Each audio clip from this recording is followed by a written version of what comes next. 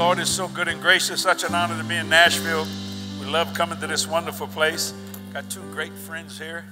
Actually, four great friends. Glory to God. I preached for them for many, many years. They look younger than me. I think they're older than me, but not by much, I don't think. But they do. I got to get that same stuff y'all use on that head. I'm just... Did I say that? Now, ladies and gentlemen, I brought a coat and tie, and I was looking good, but Pastor Cowan said I can look like this. Is this okay? Because if you're in Nashville, it's Africa hot right now. You understand? It's just Africa hot. Praise God. God is so good and gracious. We thank you. And all you that are watching, and you that are watching online, if you're watching, I don't know if y'all streaming that, live streaming, that's what you call it, Kathy. And God has been so good and gracious. You ever get a chance to come to Nashville, come to this church called Faith is the Victory. And if you're having a hard time, just read the sign. I say it all the time, every time I get here. Just read the sign. Faith is the victory. My God, victory will come to you just by reading the sign. You know, sign, everywhere sign. Remember that song? Look at these young people. What? No, yeah, that's going way back. Praise the Lord. My wife is here tonight. Kathy, stand up. Give my wife a hand clap. Go for Kathy. Hallelujah. This is my first wife, then my only wife. Praise God. Hallelujah. God is so good. I'm enjoying myself. You know, I come here, I just have to say it, Charles. I'm just at home. I just feel so at home. Glory to God. Then when Phil and Barbara walked in, I said, Lord, Jesus, I'm really at home. My Lord, I just enjoy myself. You know, I know a lot of people, but I have very few people that I'm close to. And I don't mean that pridefully, just the way my life is. It runs all the time. But I feel so close to these two couples here that they're just such a blessing of the Lord. And I mean that sincerely. I've been knowing them for many, many years. God is good and gracious. Come quickly, Joe. Joe, you brought some new stuff? Good. You got my book? Oh, ladies and gentlemen, the COVID shut this thing down for a year because I couldn't get anybody to print it because they're scared. They wouldn't leave the house. I don't know, whatever it took. I love the title of it because it's so true of my life. It's entitled, I Never Learned to Doubt. I know nothing about doubt. When we released this year, in 3 days, it became a number one bestseller on Amazon. 3 days. Bam! I mean, it just hit. And so many people don't seem to understand why do you doubt? Doubt is mental anemia. It's a form of atheism. It really is. It's a form of atheism. I know nothing. See, I wasn't raised like, I guess, a lot of people. I was, and this is not being against the Catholic Church. I was raised Catholic. They didn't teach me anything other than the Hail Mary prayer and the Our Father prayer. And I can still quote them things, boy. Anybody ever been raised Catholic? I bet you could still quote Hail Mary. When's the last time a Protestant church taught you a prayer? Think about that for a minute. They should have taught us the book of Ephesians, chapter 1. Pray that prayer, Lord Jesus. But they didn't because they said, well, you know, we don't pray vain, repetitious prayer. Ladies and gentlemen, if it's in the Bible, it's not vain, it's not repetitious. I hope you can get this because so many people struggle with doubt when you don't have to. And I'm telling you, this thing is flying off the shelf like crazy, and it's such a blessing. And people say, yeah, but there's no buts, ands, ifs, so-sos. God means what he says and says what he means. I'm telling you, this will minister greatly to you. I had a person call me and actually wrote me the other day and said, I've read all your books. This is your best one. Well, this is what I've been waiting to do for a long, long time. Because, you know, a lot of people, they think it's cockiness. Who do you think you are? You don't know, you don't have enough time for me to tell you who I think I am. Because I got to start in Genesis page 1 and go all the way to the end of Revelation. Because he wrote that Bible for me. I'm in that book. I'm in every chapter. I'm in every word. And so are you. Yeah, thank you. That's right. He sure didn't write it for the devil. He wrote it for us. I hope you can get this. Do you have a copy of this, Charles? Phil, you got to get me another copy. Give this Charles and give one to Phil too. Okay, what else we got here? Oh, the Big 12, huh? Lord Jesus. People ask me all the time, everything you touch prospers. Yeah. Yes. Not arrogance, not cockiness, confidence and assurance. But there's principles that I follow, and I wrote this book. It's not a very big book called The Big 12. And when you understand, you go through 12, it's not very hard. It's very simple. It'll actually work for you. I mean, it'll work for you spiritually, physically, financially. And here's something better. You won't even have to wait long for it. If you get the doubt out. And just believe. You know, Bible says if you believe, just believe. That's it. How many of you knew I was coming tonight? How'd you know? You couldn't see me. You couldn't hear me.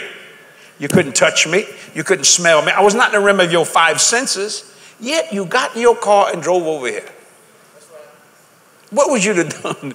Pastor Kyle would have said, Brother Jesse ain't here tonight. I just want to see how many of y'all come out on a Sunday night in Nashville when it's hot. It'd be a crucifixion on the hill out there, wouldn't it? This will bless you. It's entitled The Big 12. It's line upon line, precept upon precept. That's back there if you'd like to get that. And oh, yeah, I love this. This is something that I have done all my Christian life. In the Lord, I never really preached much on this, and I decided to do that. And I love DVDs. I still got my DVD players because think if you had Jesus on DVD or John the Baptist. You'd have to have a heavy-duty one because he burned that sucker flat, son. I'm going to tell you that. That boy preached hell so hot you could smell smoke around him when you got around John. It's entitled The Secret Place. Where is your secret place? Where do you go where it's just you and God and no one else? Some people call it a closet. Call it what you want. Where is your secret place? Because Satan's not going to look for it. Why? Because it's a secret. This will minister to you. It's a blessing. This is dealing more than with relationship. This is dealing with fellowship. Hello, Jesus. Hi, Jesse. I kind of like that. It's more than being saved. It starts dealing with family. You see, covenant. That's back there if you'd like to get that. Man, you got all kinds of, and oh, yeah. I am going to preach this tonight. Finally, glory to God. How many of you get my pardon letter? Thank you. The Lord gave me a theme entitled, What Shall I Do For Thee? Now, you know, I get themes every year, and if he doesn't give me one, I'll just say, well, I'll just preach whatever he gives me for the whole year. But this year, God is, the reason why so many people do not have what God wants them to have is because the church wouldn't allow them. You'd be surprised how much limitation that's in the church. And I'm not anti-church because the Bible said the gates of hell not prevail against the church. And God keeps saying, what? Come on, let me be the Father. Let me be El Shaddai, the God that's more than enough. You're looking at a very blessed man here. Oh, Jesus, I am one blessed puppy. Okay? Why? Because I let him. Amen. And then why do you have such a relationship with him? Because he lets me bless him. So a lot of times I'll get up in the morning and he always asks me, what shall I do? I say, hey, Jesus, what shall I do for thee? What do you want me to do today? Ooh, this, and I'm going to preach a little piece of this. This will bless you. That's back there, value stuff. This is our, can you believe it? Everything's digital, but I still do a physical magazine. Now I do I do both of them, you know. And this thing costs $3 million a year to do this. Look at y'all. So don't throw it away in front of me because I'm going to get very angry if you do. Okay, but most people get it on digital and things of that nature. And people say, I mean, I've had companies say, well, you're going to stop printing this because you can do it digital for hardly nothing. No. Why? The Lord said, go on every available outlet. And I mean, you know, Brother Copeland's every available voice. I'm every available outlet. She don't travel much with me. You just have to learn that, Mama. But anyway, praise God. She goes, what? Let's see, she's thinking right now. Anyway, this here, I have people, I have one little lady in Texas. She reads it full, then she sends it to all her friends, and she expects it back. And I said, well, if your friends don't mind, I'll send it to them for free. No, I want to be the only one that has it so they can come to me. She's 89. You don't argue with an 89-year-old woman. You just say, okay, yes, ma'am. That's free to you back here. If you'd like to get it, go back there, avail yourself to the book and resource table if you so desire. Stand to your feet one more time. Stretch a little bit. If you got to rub something, rub it quick. Get it over with. I want to get into the word and let the Holy Ghost maybe move a little bit too. Glory to God. I believe in that. Okay, you can be seated. I want to make sure everything is flowing well here. Hallelujah, Jesus. Woo, I'm excited.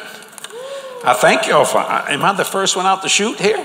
Said tomorrow night, who's here tomorrow night? Isaac Petrie, then who's here the next night? Mark Hankey? Mark. Okay, praise the Lord.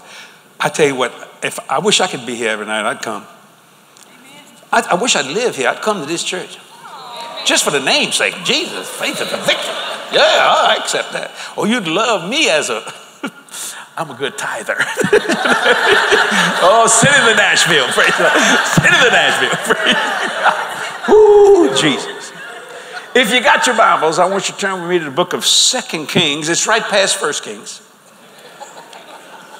A very simple passage of scripture. I've preached on it many, many times. But I'm going to just preach on one line in the whole passage there. 2 Kings chapter 4. When the Lord gave me this, he said, I want you to write 12 partner letters, talking about in 2021, on what shall I do for thee. Maybe if you say it 12 times, they may let me do it. Now, we have a lot of partners littered all over the world, plus I have offices in other countries and things of that nature. And God wants to do so much for us. But because we have to unlearn some things. Thank God, the reason why I've never struggled much in my life, well, I've never learned to doubt, because I never had to unlearn things. Because they never taught me nothing. So when I read the Bible, in the beginning, God created heaven and earth, I went, wow, man, God just created the earth. And when I read, by his stripes you were healed, I thought, wow, I'll never forget my first pastor, Pastor Sidney Rafer. I mean, I was so excited. I said, hey, Brother Rafer, I found the scripture. He said, what's that? He took our infirmity. He said, that's right. He bore our sickness.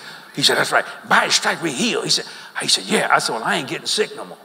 He went, because he was a little, he didn't want me to hurt. I said, no. Did God say that? See, I didn't have to unlearn. You see, there was no doubt there. He said, yeah. I said, then I won't, and I haven't. Isn't that amazing? I've had many opportunities to be sick. You know, people tell me, you know about that COVID? No, I'm not interested in the COVID. COVID-19. What about COVID-6? I bet that's a bad boy too, huh? They all got numbers. How many COVIDs we got out there? You know, Lord Jesus. Chapter 4, verse 1. I like the old King James Version because that's the one Moses, read out of. I heard somebody say that. That's a lie. It wouldn't even existed in Moses' day. Now there cried a certain woman of the wives of the sons of the prophets unto Elisha, saying, thy servant, my husband, is dead. That was Obadiah. That's who that was. Obadiah. Right there. Watch this. Thy servant, Obadiah, my husband is dead, and thou knowest that thy servant did fear the Lord, and the creditor is come to take unto him my 2 sons to be bondsmen. Now, isn't it amazing to me that a prophet of God like Obadiah can be under a man's prophetic ministry like Elisha and leave his wife in debt? Don't shout me down when I'm preaching good. What did he miss? I know what Elisha would do. He had a double portion of the anointing of God on his life. He didn't struggle for nothing. He raised people from the dead when he was dead. Now, if you're under that kind of ministry, you should not be worried about the creditors, right? So it's very possible to go to church all your life and never really receive the most major things that you need in life. Because you think God's trying to teach you something when you already know that. So why would he even do that? Watch this. Now watch let me show you why I know he's debt free. Look what he says in verse 2. And Elisha said unto her, what shall I do for thee? Watch this.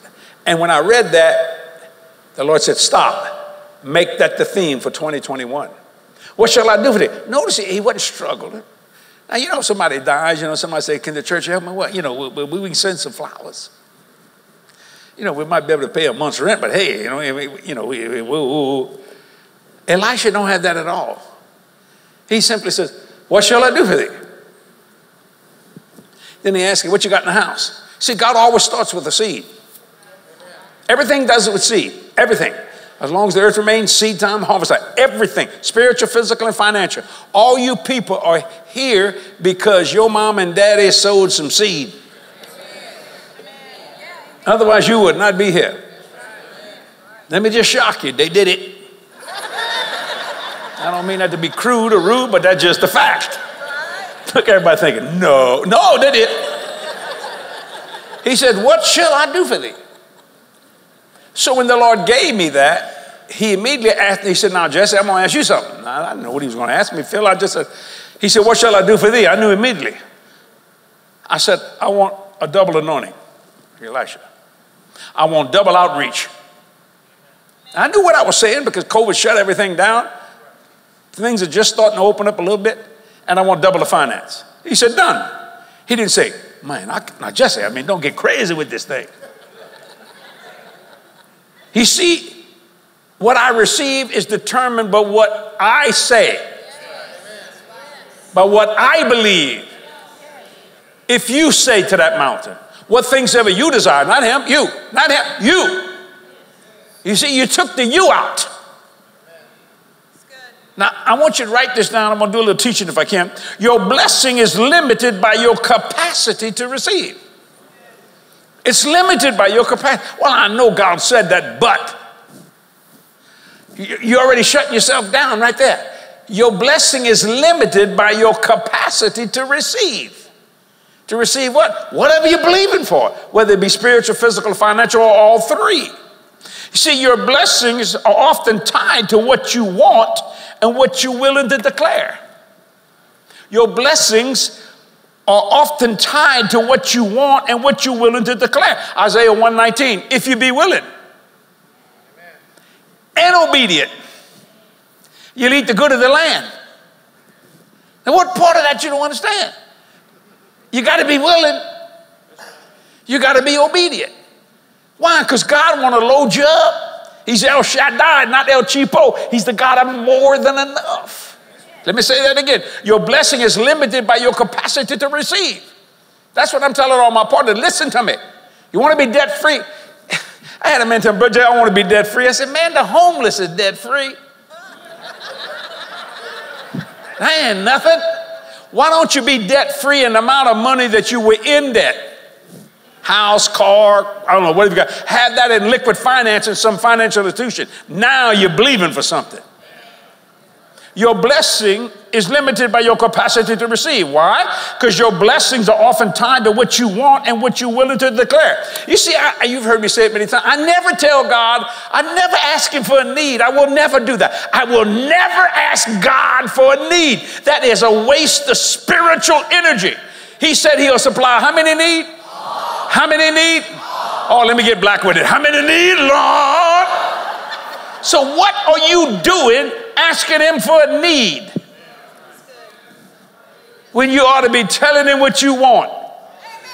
Boy, I just lost a bunch of them right there. Is the Lord your shepherd? Is the Lord your shepherd? Is the Lord your shepherd? Then you shall not. When we gonna believe this? When? We're gonna wait another millennium? We're gonna wait another century? God said if you just be willing, that's Isaiah 1:19. Just be willing. Don't get mad at me if I'm blessed. It ain't my fault. I just will it. Deuteronomy 8:18. Thou shalt remember the Lord thy God. I do it every day. Oh God. See, most people actually focus on the wrong word in that verse. Thou shalt remember the Lord thy God, for it is he that giveth thee power to get wealth. They're looking at that wealth. Man, where the powerful word is remember. It's like a Spock. Remember. I mean, even Spock believed in prosperity, live long and prosper. And you can't have what you preach against. If you don't believe in healing, you're going to be sick as a junkyard dog, boy. See, your blessings are often tied to what you want and what you're willing to declare. So what are you willing to declare? What do you want? See, you know why people need money? You don't want to know, can I walk around a little bit? Because I'm comfortable tonight. You know why people need money? Because they don't know how much money they want. Amen. Look at y'all. Y'all look like a deer in the headlights. You don't know how much money you want. You want just enough money to pay your bills. Oh, God, if you can just get me to the end of the month. And you forgot to ask for food.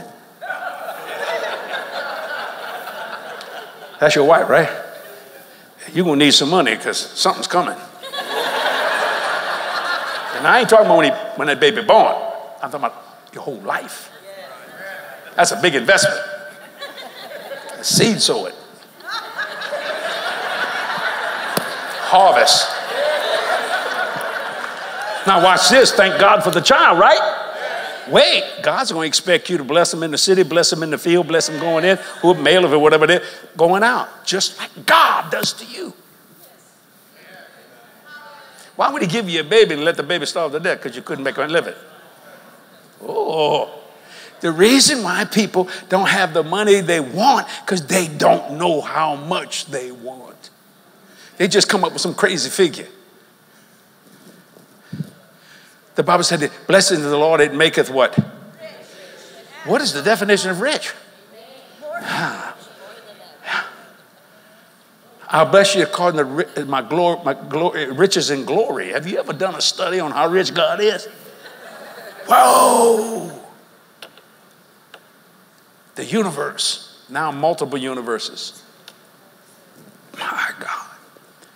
Your blessings are often tied to what you want and what you're willing to declare. Well, but just I don't know. Write this down. I don't know limits you in life.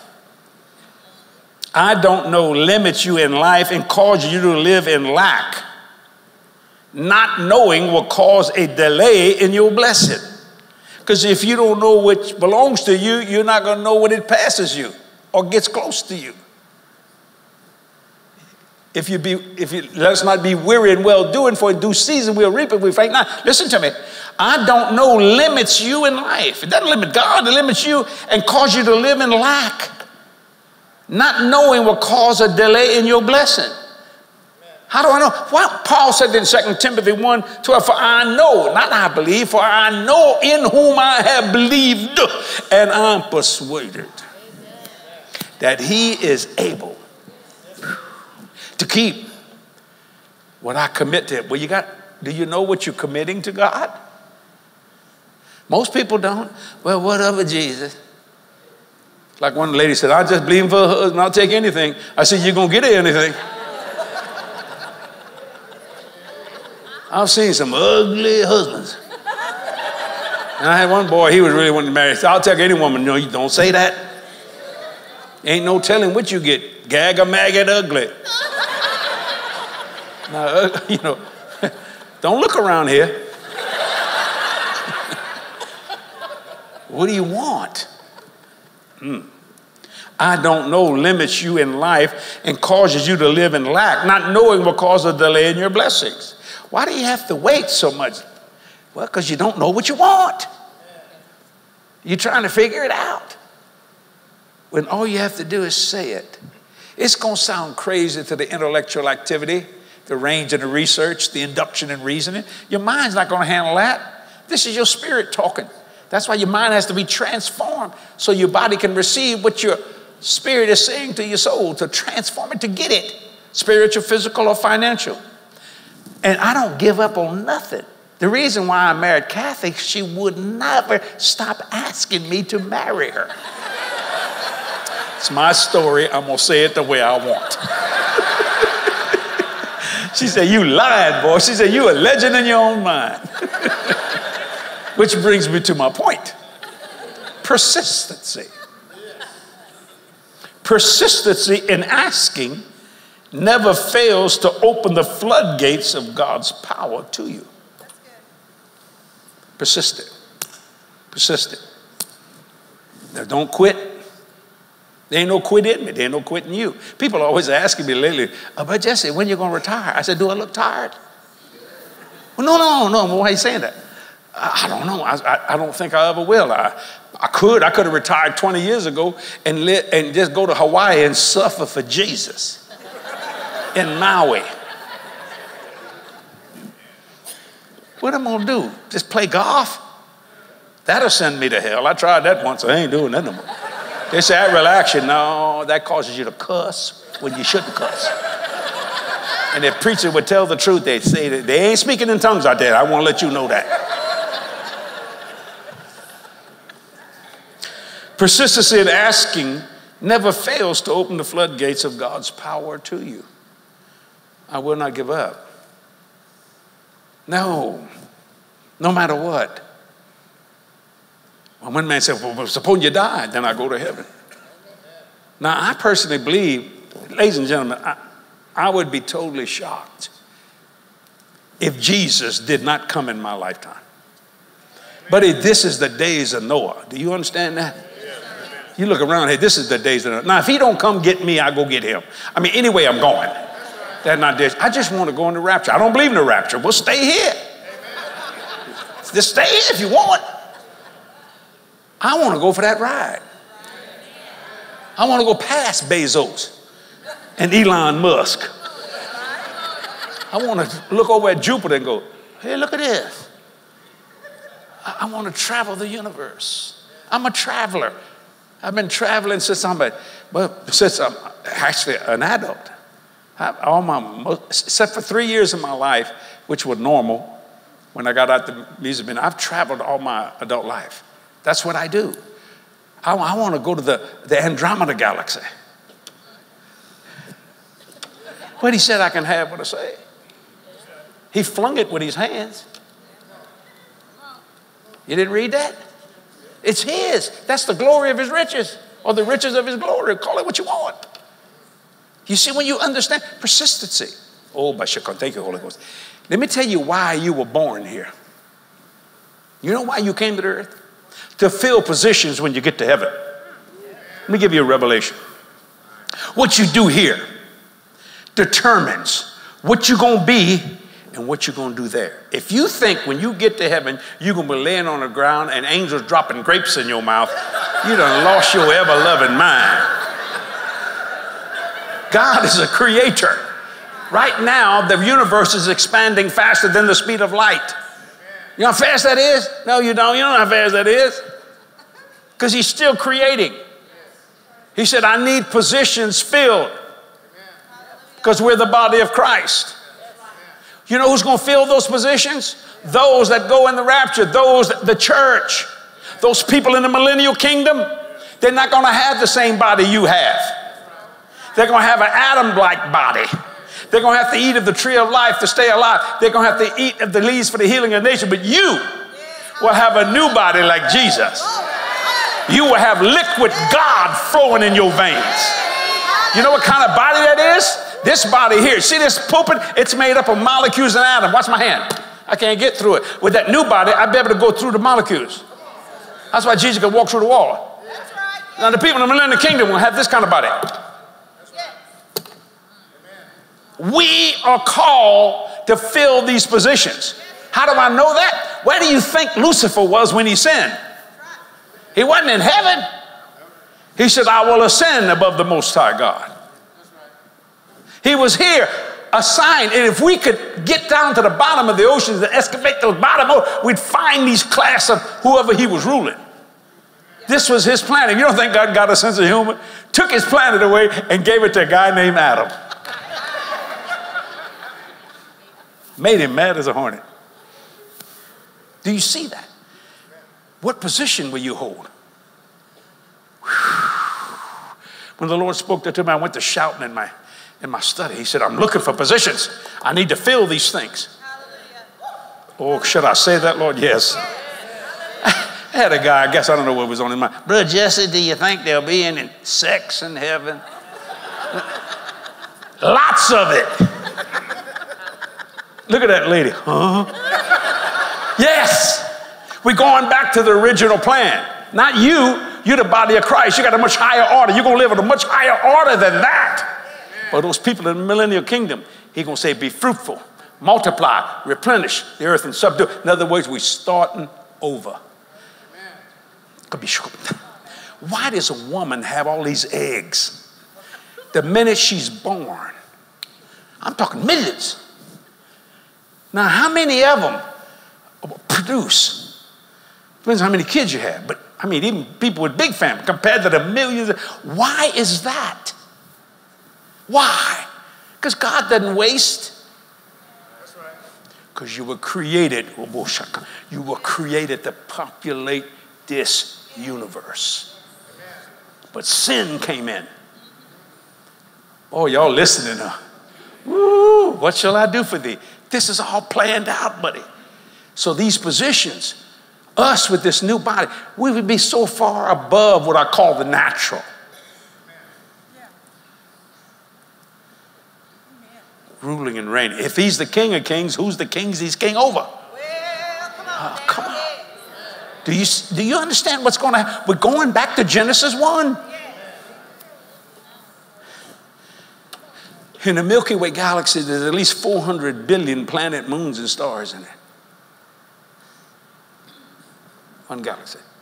We know of at least 400 billion galaxies with 400 billion planet, moons, and stars in each one of them. That's what he did.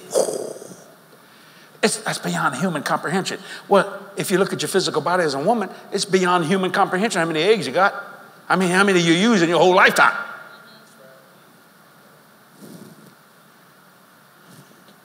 Do you understand the plan? See, and the church is going to control this. And God will pick from the church the positions that are needed in the new heaven and the new earth. So I may be over the Andromeda galaxy. You may be over some other galaxy. I don't know. But where are you going to live? New Jerusalem. I'm going to commute. I've been to that city. I've been there. I don't care what anybody says. I've been there. And you won't travel by the speed of light. That takes too long. Even if you folded space, which now they say you could take a million years and put it into a few hours. No, you'll travel by the speed of thought. You think you're there because you got God inside you. That's the positions. Some of y'all are freaking out. I'm going to get some letters on this stuff, boy. But it's true. See, if you just be willing. Why do you think Paul was trying to get to heaven? You heard him crying when he about ready to cut his head up? I fought a good fight. I finished my course. I kept faith. Now watch this. They're going to cut his head off. There's later for me a crown of righteousness. He ain't worried about losing his physical head, son. A ruler. A king who the King of Kings is king over. Positions. So persistency in asking never fails to open the floodgates of God's power. See, don't let the fear of choosing make you choose nothing. So many people are afraid of choosing that they choose nothing. What a waste of spiritual energy. What a waste of great talent. Don't let the fear of choosing make you choose nothing. See, this I don't know stuff is sometimes an excuse to just stay where you are. Pick and stick. Pick and stick. Me and Kathy were married 51 years last Sunday. Yeah. June the 6th. Why? Pick and stick. Have you ever had arguments? Yeah. Who won? Most of them she did. Because I let her. I knew I'd get a reaction out of that. No, I just joking at that. Well, I got to make the sign of the cross on that one. Y'all excuse me for that. Or let me say Hail Mary, Hail Mary. Pick and stick. See, don't let the fear of choosing make you choose nothing. I don't know, it's an excuse for some people just to stay where they are. I never take people's opinions that are in the boat. Not me, Phil. I'm on the water with Jesus. You think I'm going to let some fool in the boat say you ought not be out there? Yo, mama. You can't even get out on the water and you're going to tell me what I'm doing when I'm walking this water? You need the sign of the cross.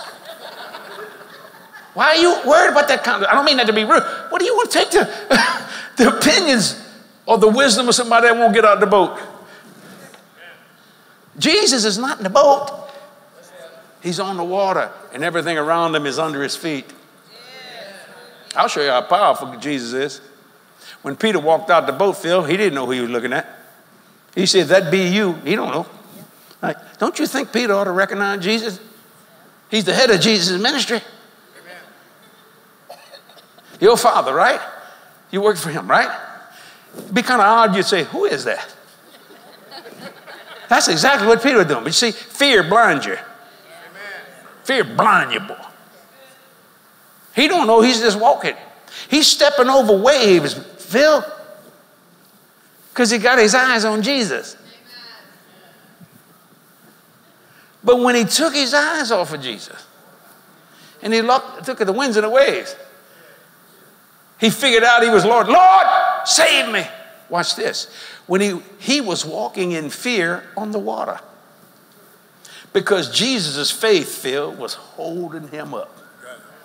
There are a lot of people focus on Jesus and they're walking in fear and they make it. Don't shout me down when I'm preaching good. This is revelation. Listen to me.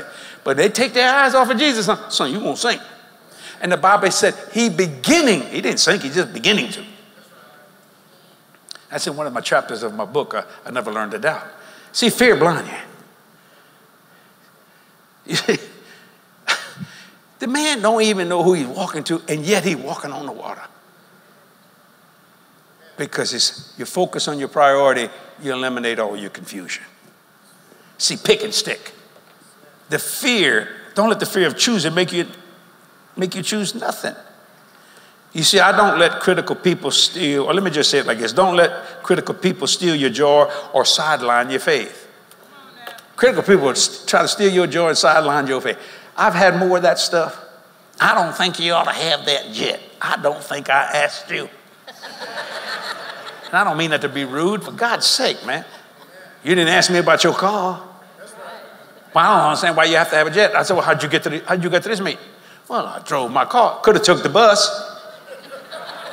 Why'd you go buy a $40,000 car and pay insurance and oil and gas when you could have went for $5 on the bus? And the guy looked at me and said, so I can leave when I go when I want and come when I want. That's the reason for the jet. It's a tool. I don't know how to fly it, but I do know how to buy it. My pilots don't know how to buy it, but they know how to fly it. I know how to buy it, they don't know how to fly it, but if we get together, we come to faith as the victory. You see? Don't let critical people steal your joy or sideline your faith. I won't do that. Not that I'm better than them. I'm not. I don't want to sound arrogant and cocky. I know it sounds like it, but I made up my mind. Have you had enough of the devil? Have you had enough of him? This is what sets you free. You must awaken your conscience to believe above people's objections. You must awaken your conscience to believe above people's objections. God will overrule their objections. He'll overrule it every time. They're objecting about this and all that. God just says, overrule.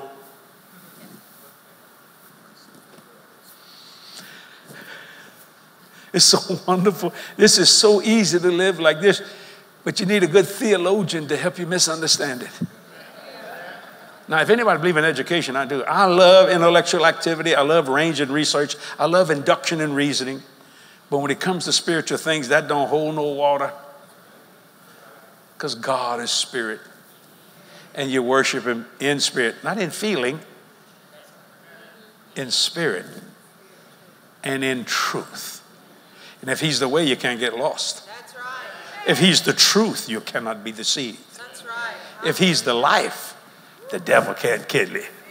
If he is what he says he is. He's not a truth or some truth. He is the truth. So you must awaken your conscience to believe above people's objections. God will overrule their objections. I never forget when the COVID hit, preachers come and say, oh, but Jesse, what are we going to do? Man, I'm a traveling man. What are we going to do? I said the same thing we did when it wasn't here. We're going to occupy it till he comes. You think a virus that you can't see going to shut you down? Why don't you use something else you can't see? That's your faith. Since you're believing for something you can't see, well, believe for something you can't see. Believe faith. Evidence of faith not seen.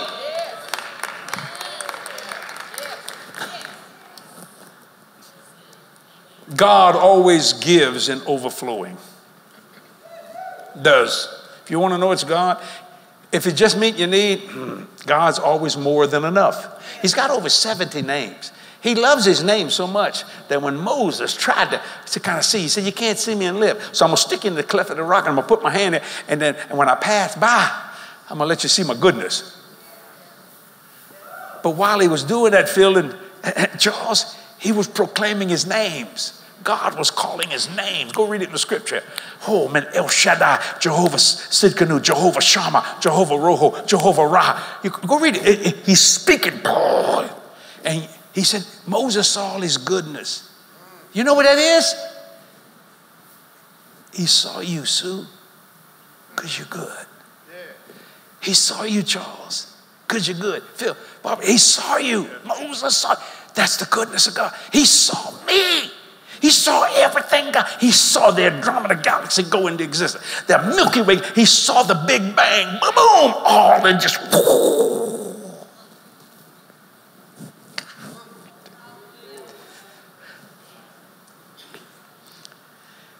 He got so excited, he wrote about himself. Moses is the meekest man in all the earth. Now, that's kind of cocky, isn't it? Did you write that about yourself? No, when you flooded with the Spirit of God, that's God speaking through you. He saw the goodness of God, saw everything God ever did that was good. God always gives an overflowing.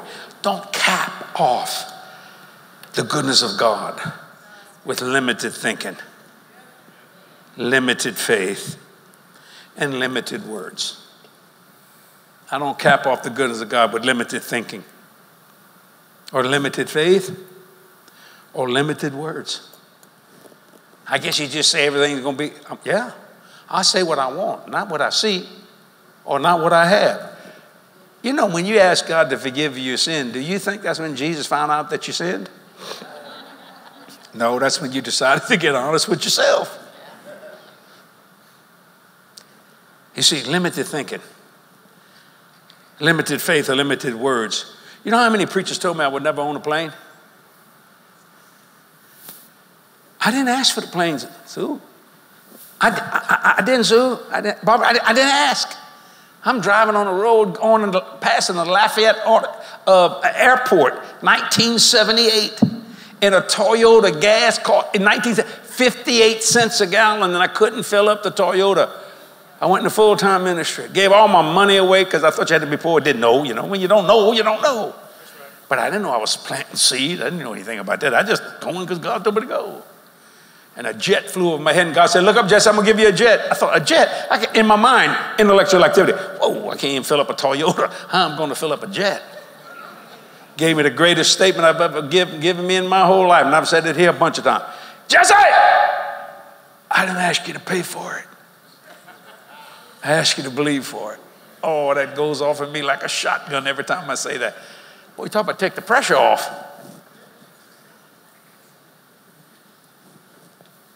I didn't ask you to pay for it. You're not going to get that. Now, either you lying or God's lying. I pick you.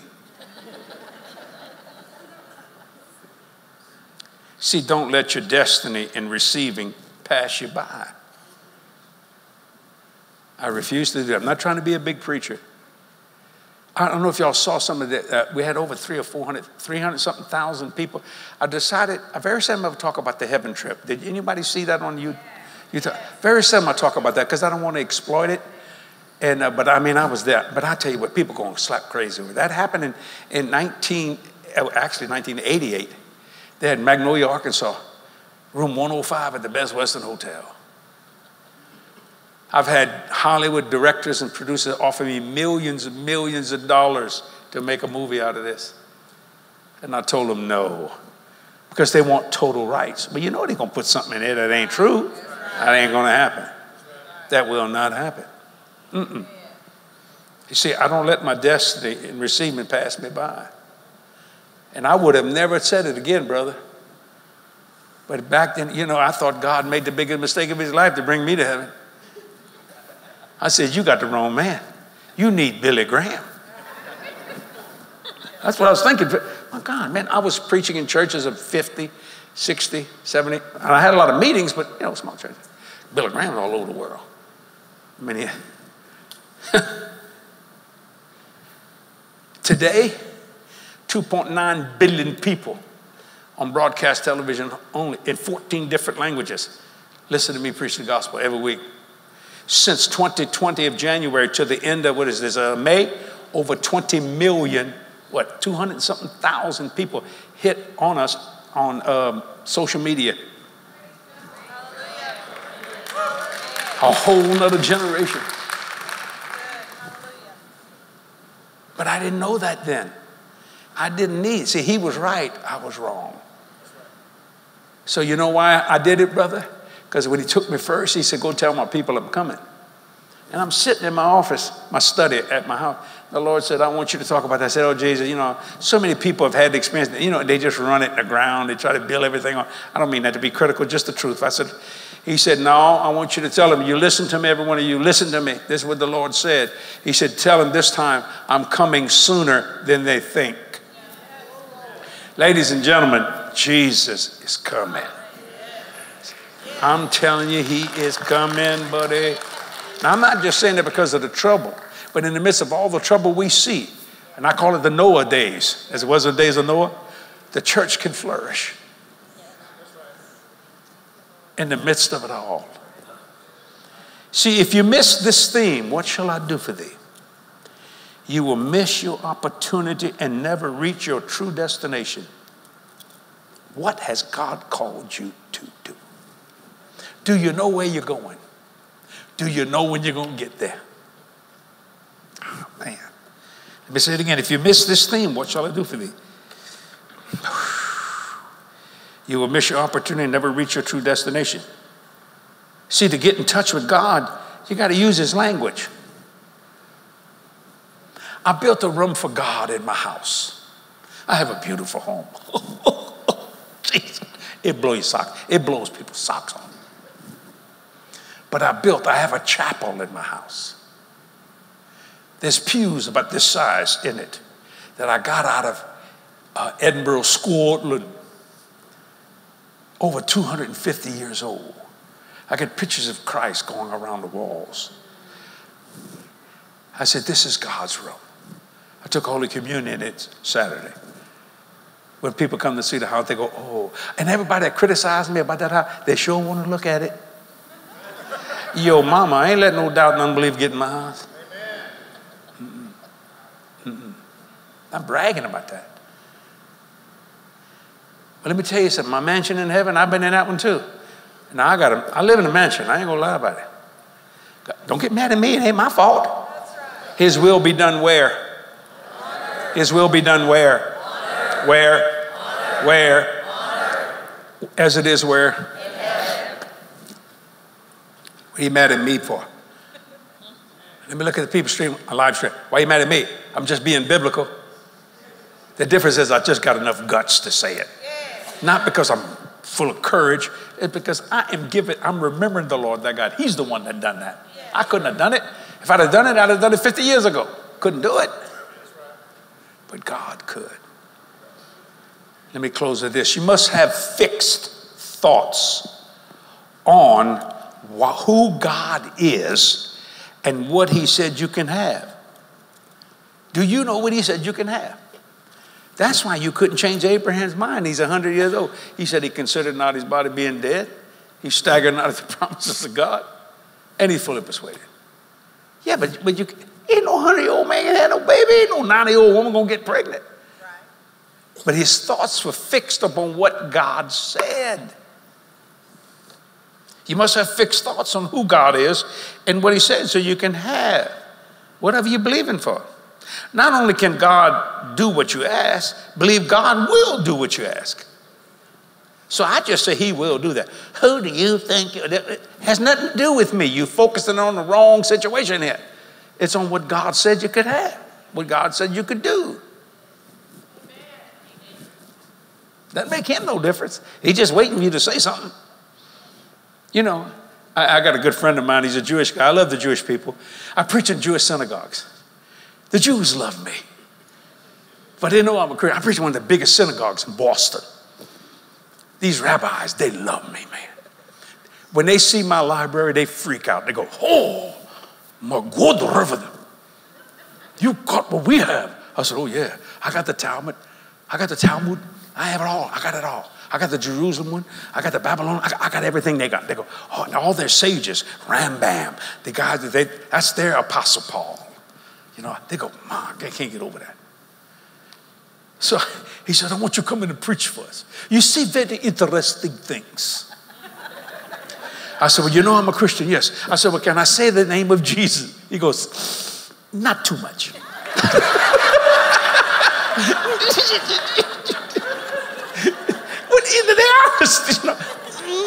Not too much. But, okay. And I looked at him and said, did you know, Rabbi, that Jesus is Jewish? He goes, huh? I said, what's the matter? You don't like your own people? That's what I'm talking about. You say such interesting things. I said, well, Christianity wouldn't have never been birthed without Judaism. So I got a friend of mine, we do business together. And I love him, he's a blessing. He said, Jesse. I said, what? You're going to try to convert me? I said, no. I wish I could, but I can't. I told him, I said, God can't convert you neither without your permission. See, you got to believe with your heart. You got to confess with your mouth. Now, God can make you, but he won't do that. See, not only can God do what you ask, believe God will do what you ask. How do you get there, Brother Jesse? Make the word a habit. And you will know it's his will to do what you ask. That's 2 Timothy 2:15. Study to show thyself approved unto God. A workman that needed not be ashamed, rightly dividing the word of truth. You've heard people say, if you don't study, is it possible you can wrongly divide the word of truth? He didn't just say read, he said study, which means get into this thing, break it up, do some things here, you know. You see, I make the word of God in my life a habit of just living the way this Bible said I could. One man asked me not long ago, suppose you lost everything. I said, can't take what's in here. But I'm going to tell you something, I'm not. Oh, they think, boy, that man's strong. No, I'm not strong. Don't put this on me. When I'm talking, this is the shield of faith in front of me. I have the shield. I don't look and say, is the devil gone? No.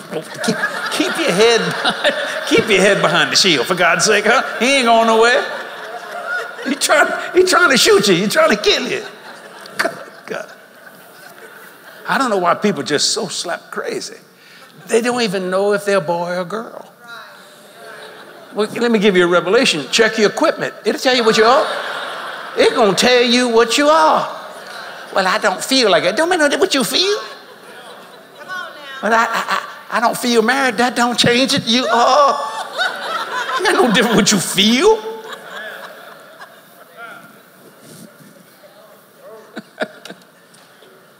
I just let my light shine. A person asked me this, oh, watch this now. Brother Jesse, I want to know what you think about Black Lives Matter. I looked at him and said, what are you asking me? Are you asking me about black people or are you asking me about the organization? He couldn't answer that. I said, black people, I'm for 100%. I don't know they're black. That's right. They don't know I'm white. We the human race. Now that Black Lives Matter, they got some thugs in there because I saw a guy who's black who owned a business and they're burning his business down. And he's screaming at him and he said, look at me, I'm black. You're burning my business. I put my whole life in this. You think they cared? You see? When are we going to believe there's just one race? Well, you know where you're going to learn it? Let me tell you how you learn it. Go to the nursery. They're the greatest teachers. You got a little black baby, brown baby, red baby, yellow baby, white baby. They're looking at each other like that. They love each other. They play with the toy. You know, they don't know. Don't tell them. And this thing's over with. I don't have any, Creflo Dollar told me, just how long we've been preaching together? I said, oh, God, Creflo, 28, 29. He said, you don't know I'm black. I said, thank you for telling me. No, I don't think of Creflo Dollar as a black man. or I don't think, my mind does not, I don't think that way. I think of a gift. God does not create mean people. Mean people create mean. God loves people. That's right. Amen. So I just enjoy my friends of all nationality, color, or creed. I don't care. Don't make no difference to me. Why? Because a friend stick it closer than a brother. So I don't have to make an excuse for anybody in any way, shape, or form. I'll tell you a true story. When I was 16, that's a long time ago, I worked for a man named Mr. Pate, P-A-T-E. He owned a lumber company called Pate Building and Supply. He was a great guy. Yeah, I'm just trying to make a buck, you know what I'm saying? 16 years old, you could work a lot younger in those days, you know. And there was a guy named RG, I called him RG. He's a black guy. Me and him, we worked together. Now, buddy, in Louisiana in August, that's Africa hot, son. That's 95, 97 degrees, 100% humidity. We sweating like mules, boy. We're loading that lumber, putting it on trucks, bringing it out to the location, stuff like that. There was a couple of white guys beside me in the I called it the warehouse or whatever, stuff like that. But me and RG, you know, I guess they made us do all the dirty work, but we didn't care, you know. Now, in those days, you don't have what you have today. You go there to get a drink of water. What they had was like a bucket with a dipper with some ice in it. You went over there, you know, get you some water like that, you know, and they don't care if you sweat and pass out. Ain't nobody cared about that stuff. I remember one time it was raining, and I went to Randall. He said, "Where you going?" I said, "It's raining." He said, "It don't rain." It don't rain. Hit the job. That's the way I was raised. So, man, RG said, "I'm thirsty." I said, "Me too." So I said, "Go get some water." So watch this. RG takes the dipper, dips it in the water. Boy, that cold water, man. He drank like that. He only drank about half it. He felt when he's about. I said, "Give me the half." And I grabbed it, and I grabbed the dipper, and I went. And these two guys, they saw that, these two white guys. They said, and they used the N-word. Can you believe that Jesse drank after them? And I looked at them. I said, "What'd you say?" I wasn't saved in those days. I said, "What'd you say?" And RG grabbed me and said, don't start nothing. I said, "RG, don't bow down to nothing." I said, "Me and you can whip these fools. I'll use this dip and make it a hammer. I'll beat that sucker's brains out." I was mad, boy. I was hot, man. I was. I wasn't big. I wasn't small, but I could hit. I could hit hard. You know, I wasn't a very big boy, you know, but no, don't worry about that. Well, somebody told Mr. Pate. So Mr. Pate come walking out there, but maybe 30 minutes later. Got the two guys, the white guys. He said, "Y'all come over here." He said, "RG, Jesse, come here." He said, "Boy, it's hot out here." Well, I'm going to just say, it's hot as hell out here, ain't it? Now, in Louisiana, that's not cussing. That's a location. Maybe in Tennessee it's cussing, but not. It's just a location. Well, you know, hell's hot, but this is hotter. You heard people say it all the time. Mr. Pate said, "It's pretty good water, ain't it?" So he takes that dipper. The dipper that RG drank out of, that I drank out of it, he sticks it in the water. Now, according to everybody, now the water's contaminated. You know, according to them. He goes, "Whew." He said, "Have another sip there, RG." And when the boss told you to drink, you drink. So he said, "Have some of that, Jesse." "Yes, sir." He said, "Let me get some." He looked at those two guys. He said, "You're fired."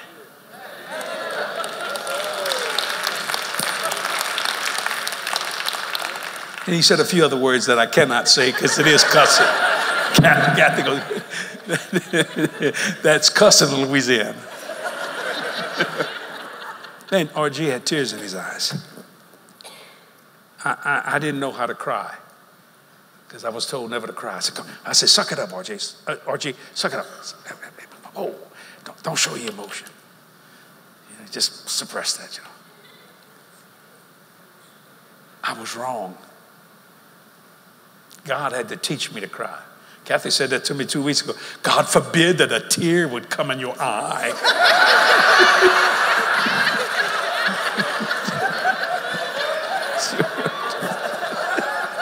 I was raised not to cry. We don't cry. We men. You're 5 years old. Suck it up, boy. I don't care if a truck roll over your legs. Put them bones back in your leg, boy. Let you cry. Let your sister cry. But men don't cry. Any man that been raised like that, hold your hand up if anybody. Please help me. Hold your hand up if it's true. I'm telling the truth, but it's just the way it was. So I still struggle with that sometimes. I ain't gonna lie about it. But I'm getting better. The older I get, I know I'm getting emotional.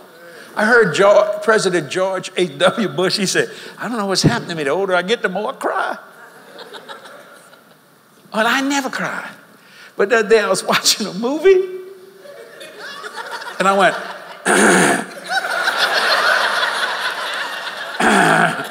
Captain said, you crying? No, woman, I ain't crying. What about you, woman? But I'm doing better. At least I think I am. Captain said, you're doing better. Boys, see, I got to unlearn that. That's not an easy thing. When all your life you've been told, we don't do that. We men. I only hugged my mother once in my whole life, 5 years old. And my grandfather went, come here. We men, we don't do that. Shake her hand. True story. My daddy at 84 years old came and apologized to me and my oldest brother. All my life, I shook my dad's hand. We don't hug. My sister and I hug, you know. We men. I'm talking as little boys. And Daddy took our money. We'd work, man, and he'd take our money. And made you feel guilty if you said anything about it. Anybody ever been there? Come on, be honest. Yeah, you know what I'm talking about. That's right, yeah. And my brother Wayne, he's in heaven. He passed away last year. He says, Dad wants to go eat with you, me and you. We're going to come up to New Orleans. I said, okay. I thought, maybe Dad'd like to eat at the country club. He never seen nothing like that, my dad, you know. So he come walking up to me, feel like it. But from me to you, feel he's walking like this. So I want you to stick your hand out. I went like this, how you doing, Dad? He goes. And he hugged me, and I went, And Jody, my daughter, she says, hug your daddy. I went, something wrong? How you doing? Dad, you okay? I just, never before, never. He said, tears of eyes, I'm sorry. I did wrong to you and Wayne. I ask you to forgive me. Me and Wayne both said it in unison. It's okay, Dad. Where the money? Where the money, Dad? Where the money? He said, I spent it. I apologize. I made y'all, I wanted to make you men. I said, Dad, we were 5, 6 years old. But he was raised that way. And you know, up to the point that he died at almost at 89. Every time we'd see, I didn't know. I'd go. And he'd say, it's okay. To unlearn. You see, to unlearn. I thank God that I never had to unlearn. That's why I never learned to doubt. See, it was easy to believe some of these unbelievable, impossible, yet doable things. But there's some areas that I need to, that I'm working on. You know, you work out your salvation or your soundness with reverence and awe, not scared, but of who he is and what he is. And when you understand that, see. One more story, then I close. Leroy Thompson, a good friend of mine, and his anniversary is June the 5th. And they were married 50 years this year. Ours was June the 6th. And we were married 51. Now, he's older than I am. But not, you know, just not much. But Leroy is mushy. I mean, he loves Carolyn, his wife. She's a wonderful woman. So I didn't know this. We spent our anniversary together, you know. So we go out. I said, "Well, you want it?" I said, "I'm buying. This is your anniversary." He said, "Well, I want to make a toast to Carolyn." So I thought, "Oh, that's nice. Happy anniversary." He goes, "Carolyn, you have been the most wonderful person in my life." Got tears in. I thought, what's wrong with the man? Got to suck it up, man. What's your problem? You're crying. "I just love you and glory of God." I thought, doggone, what you do? And she just loved it. Kathy goes, "You next." Oh, God. So we went to our hotel rooms. He said, "You got your speech ready?" I said, "Leroy, I can't do that, man. I don't do that, Leroy." "Oh, you got to do it, Jesse. You got to do it." I said, "I can't do that. I can't do that." I didn't sleep that night. Jesus, man, I can't do that. Good Lord. You do that behind closed doors, but not Kathy. Suffer, sucker. You're going to say every word. And look me in the eyes when you say it. I couldn't get it out. I tried. I said, "Kathy,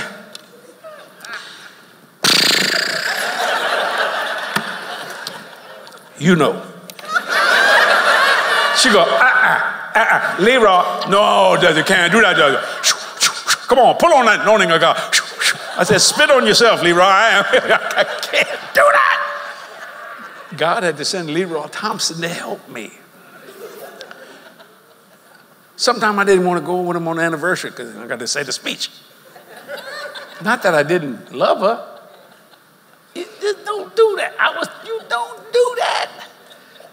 The way I was raised. Has any man ever been raised like that? Anybody? Look at that lady. Says, this sucker right here needs this sermon. It's hard. A woman will say, "Honey, I love you." Men go, "Me too." That's telling you something. But I'm doing better, huh? Well, come on, help me out here, Kathy.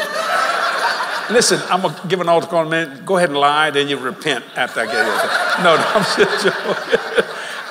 It's not, what y'all laughing at? It ain't easy. Now, it may be easy to you.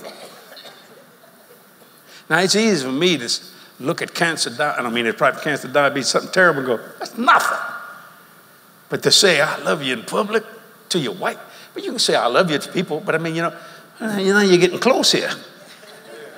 You know what I'm trying to say? Good Lord, gee, man.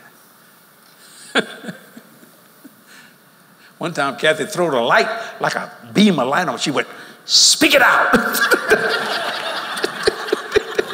It burnt my pupils out of my mind. I said, "Listen, woman, you know, if you know, what are you worried about? That's stupid. I'm wrong. I'm wrong. I'm telling you some of my weaknesses. I don't mind. I'm wrong. But I'm getting better." You see what I'm trying to say? You understand? I asked the Lord to help me. I know if I'd have been standing by Jesus when he, "Oh, Jerusalem," he started crying, I would say, "What's your problem, man? You got to suck it up, Jesus. Come on." Come on, man. You're God. Come on, man. Come on. Suck it up. You don't do that.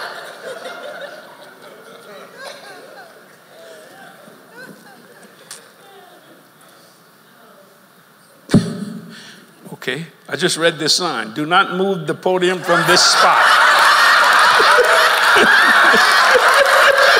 Oh, okay. This is where Pastor Cowan wants it to be placed. Okay.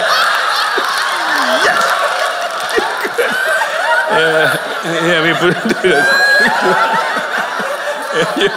they don't want to move the platform. No, move it. I thought that was a revelation.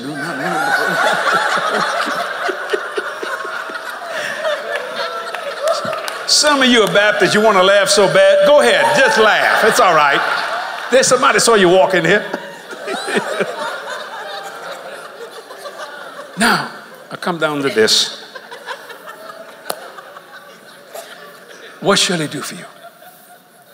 This is just a little piece of this. If you, my partners, I take different scenes in the Bible and I'm writing on them. And I hope you can get them and keep those 12 once the year is finished. Go back and read that over, because all God want to do is be a father to you. Who can cry? Who can laugh? Who wants to bless you beyond your wildest dreams? Spiritually, physically, financially. He don't care. Church world does. Secular world does. But not him. Now, I do that with my daughter. I act just like God with my daughter. Jody, what can Daddy do for you? Dad, you do so much. No. She's going to be 50 years old in October. She said, Dad, can you believe it? You're going to have a daughter that's 50. I said, yeah, I was there when you was born. I can't believe it. I'm going to be 72 next month. I said, yeah, I can believe it. Yeah. Dad, you do something. No, you don't understand. Then my granddaughter, I only have one daughter, one granddaughter. My granddaughter is Meredith. Her name is Meredith Margot Walker. We call her M&M. I say M. I've never told her no. She's 13. Never. Jody's going to be 50. Never told her no. Kathy has many times. Because I'm a wimp. I can't say that. Jody called me up the other day. She said, Dad, you never tell Meredith no. I said, well, everything she says makes sense to me. What's the problem? I'm going to tell you something you may have a hard time believing, but it's true. I've been preaching going on 46 years, and God has never told me no. Never. He has a hard time saying that. Because he just wants to be God. Kenneth Copeland said if sin wouldn't have taken place, God would have never had a serious thought. He would have just blessed this family. We'd be in the Garden of Eden just enjoying ourselves. But sin took it over. So what shall he do for you today? Would you stand to your feet? Let's just pray in the Holy Ghost for a minute.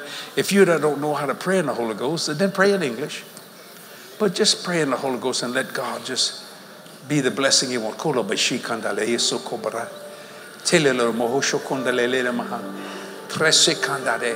I need a couple of ushers to help me if you don't mind. Thank you, sir. Appreciate you. I'm going to go down that aisle right here. You can go down. You can go down. Come on, just thank the Lord. Can I pray for you, sweetheart? But you should stand right there. Stand behind her, lift your little hands up. Oh, God. Oh, girl. By the end of this year, you will shout for joy. Oh, because see, you're willing now. Things hadn't been easy, but they're going to get there. Jesus, touch her. People keep praying with me.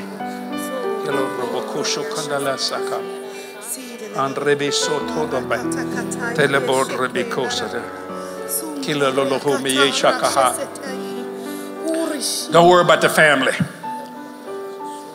Some of them think you're a little overboard with some of this stuff.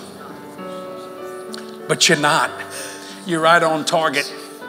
You're right where I want you to be. They think you're a little too religious, a little crazy with this thing. He said, I'm going to show you more than they've ever seen and more than you've ever seen. So you get ready, girl, because me and you are going to party. And we're going to party together because you're my daughter and I'm your God. Jesus, touch her. Somebody shout somebody. Come on. Come on. Just thank the Lord. Come on, people, pray with me. Lift your hands up. Stand behind it. God got one word for you, sweetheart. Yes! Yes!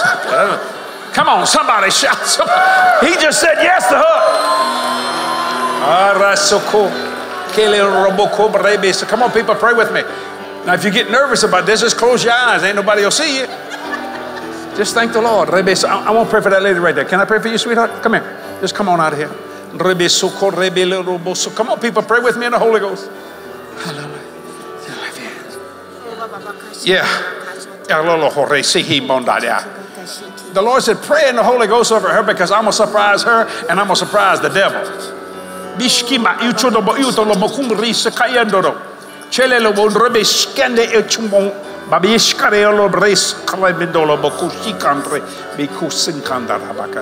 I'll open the doors.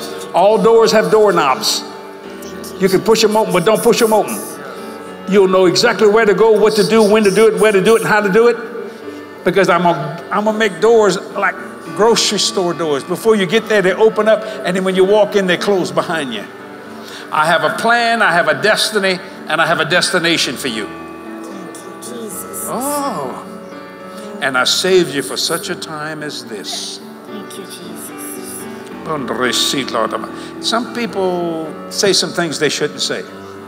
But let me tell you what I say about you. I find no fault in you. Because I see your heart. See, I don't judge what people say. I judge the heart of people.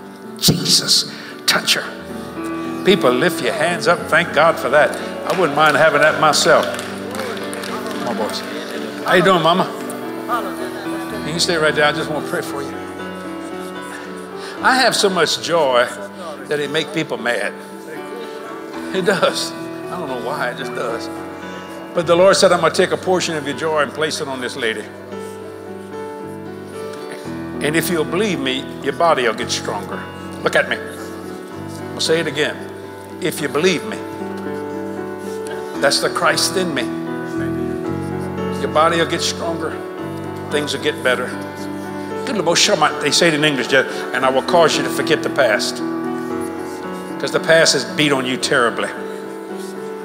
And I'll cause you to see the future. Father, in Jesus' name. Touch her, Lord. Bless her. Honor her, Lord, from the top of her head to the soles of her feet. Just cause the past to be gone. And the freedom of the future to be seen. Thank you for healing her body, making her stronger. In every area of her life. Because you want to do some things. And you're going to have the ability to do it, Lord. Spiritually, physically, financially. He said, tell her to ask me for all three. Spiritual things, physical things, and financial things. And see if I'll not do what I said to you this night, saith the Lord. People, lift your hands up and bless God about that. Lift your hands up and bless God about that. Isn't God good? Come on. Can I pray for you, sir? Would you come stand right there if you don't mind? Come on, people, keep praying with me. For you that don't understand what's going on, gifts of the Spirit in operation. That's all it is. Lift your hands up, young man. Say behind him, boy. Jesus. Seems like every time you try to do something, you run into a barricade. Bam, bam. Hit, stops. What, Lord, what am I doing wrong? Nothing. These people don't want you to prosper. They say one thing in front of your face, but they say another behind your back. But if you'll give me a little bit more of your time, I'll make them all see what I have for you. And I'll cause great opportunities to come your way. And you will receive what you wanted and what you believe for. But here's a warning. Don't let that opportunity that I'm going to open for you, don't use it as a vengeful thing against those that tried to hurt you. Just let my light shine through you and my blessing. And I'll help them and I'll help you. Jesus, touch him, Lord, touch him. Honor him, Lord. Bless him from the top of his head to the soles of his feet. He has a right, Lord, just like anybody else that you created on this earth. I decree and declare it today in Jesus' name. Amen. Thank you for letting me pray for you, sir. People, lift your hands up. Bless the Lord for that. Come on. I'm going to pray for the baby. Yeah, come here. Kathy, I'm going to need your help. Kathy, I'm going to need your help. I'm going to lay hands on this unborn baby. We're going to get a baby filled with the Holy Ghost inside his mama like John the Baptist did. Come on. Do you know what you're going to have? A boy. You lift your little hands up right there. Both hands, Mom. Sue and Barbara. Come on, husband, you can. Sue and Barbara. Both of them. Barbara, Sue, come. I want y'all, because these people are full of the Holy Ghost. I want, Sue, you can put your hand right there on that side. Barbara, come on this side. Put your hand on this side here. I want y'all to touch this, baby. And sweetheart, I'm going to just put my hand on your face. Father, you feel John the Baptist in Elizabeth's womb. Jesus, make this baby a preaching baby. Oh, God, that when these doctors, they touch this child, they know they've touched a special person called for such a time as this. Bless this lady, bless this baby. Stay behind her, boys. In the name of Jesus, we set ourselves in agreement right now that it shall be. Yes, it shall be. I decree and declare it today. Somebody shouting here, come on. Be filled with the Holy Ghost. Be filled with the Holy Ghost. Thank you, Jesus. People, lift your hands up. Bless the Lord. Y'all stay behind him. Bless him, Jesus. Bless him, Lord. Bless him, God. Stay behind him, boys. Honor him. Ooh, I sent you a special person. This child will be special. I didn't say better than any other, but I said special for something that I want done, even as a child. Remember those words that I speak to you tonight. Because this child will say things you never thought a child would ever say. Jesus, bless him, honor him, touch him, Lord. Top of his head to the soles of his feet. Come on, somebody shout, somebody. Woo, glory, thank y'all. Come on, thank the Lord for this. Come on. Come on, you can do better than that. Come on, shout with me. Oh, glory, glory, glory. Isn't God good? Thank you. Isn't God good?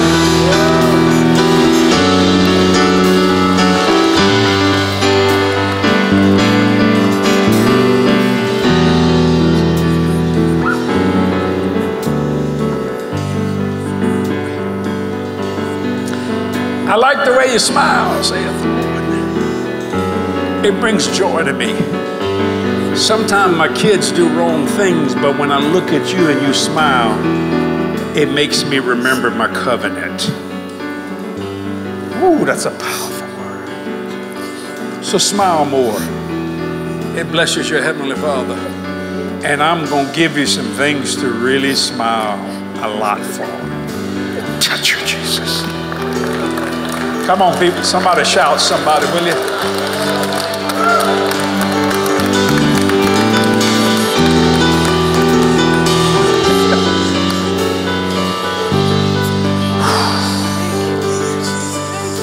Oh, God. I will push the oppositions away. Because deep down inside, you want to do something. You had a lot of hindrances too. But the day of hindrances concerning what you to do is over. I shut it down today. Watch what I will do in Jesus' name. Somebody shout. Oh, God got some big stuff for this lady. Big stuff. Oh, Rabasha. Come on, keep praying with me in the Holy Ghost. I'm almost finished. It's okay if I keep on. Okay, thank you. Come on, thank the Lord. Pray with me in the Holy Ghost. Ooh, Jesus. Isn't God good? And let me pray for you, sir. Lord said, just look to your right. I said, okay. Lift your hands up, sir.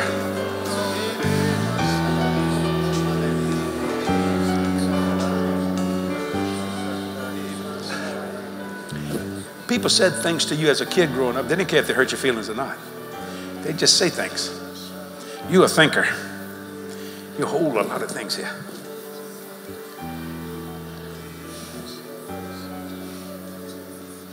I'm going to give you some revelation you never thought you would receive. What do you do, sir? That's right. You're an attorney. Attorneys ought to really be able to understand Scripture because they're taught to read words, not just paragraphs.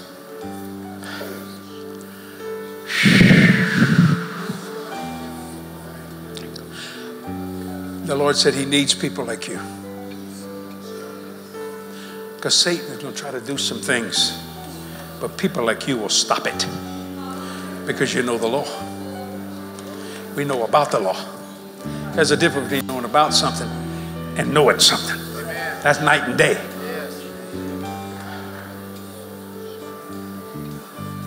See, a lot of people coming to you asking questions, including other attorneys. Oh, Jesus, yes.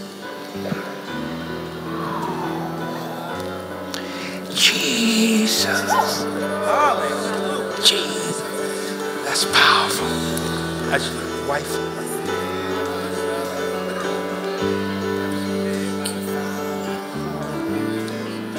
You part of this too, girl. Jesus. Pray in the Holy Ghost there.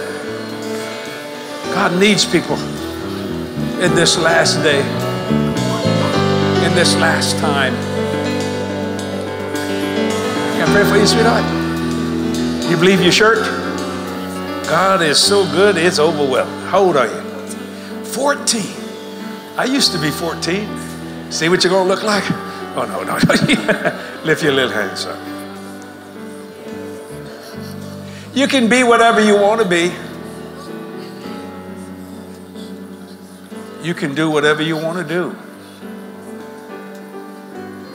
I promise you before this congregation that I'll go before you and behind you and around you. The choice is in you. If you stay close to me, you will reach your destiny, get to your destination. And I see in my spirit thousands and thousands, not just 1,000, thousands and thousands of people following you. But because you say the right things, you only say what the Father says, and you only do what the Father says to do. Remember those words, and I will make your life such a blessing to all that know you. But there will be an awesome satisfaction inside you all the days of your life that you are a person in whom I am well pleased. Somebody shout. Isn't that nice? That's nice. Can I pray for you? What's your name? Bobby? Lift your hands up.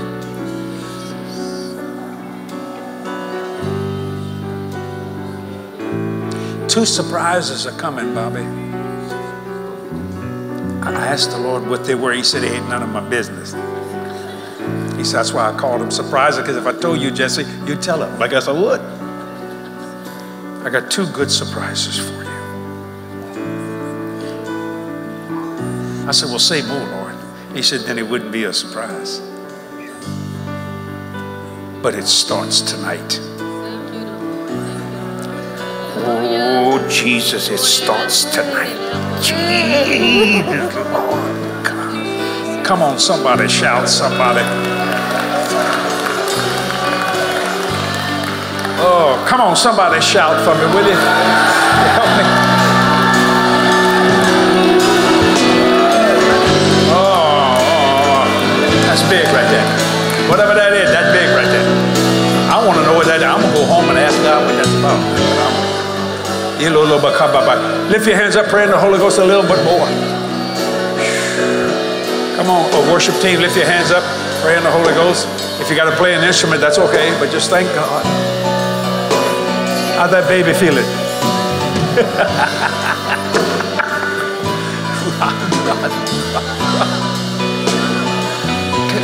This is for 4 people here tonight, and I don't know who you are. Normally, God sends me, well, I won't go down.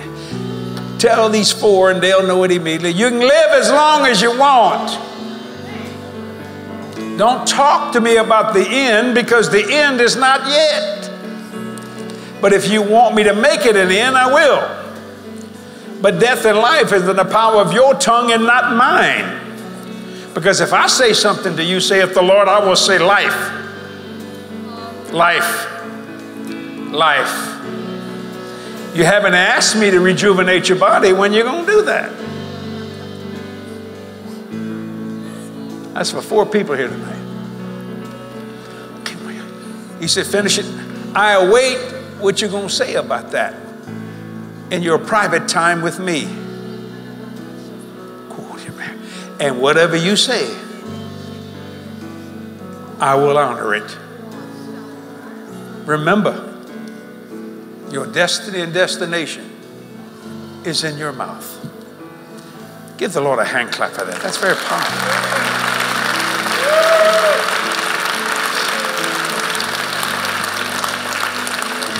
It's truly amazing what God will do if people will just let him.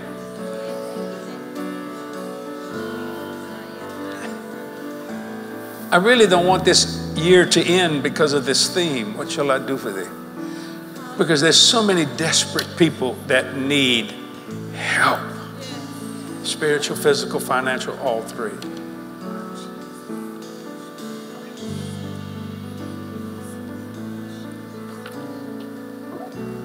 I got a friend of mine who's getting married. I'm about 2 months older than he is. His wife went home to be with the Lord, I guess, what, 1.5 years ago, Kathy? 2 years, something like that, roughly. He met someone. Very honorable man. And he called me. And I heard joy in his voice.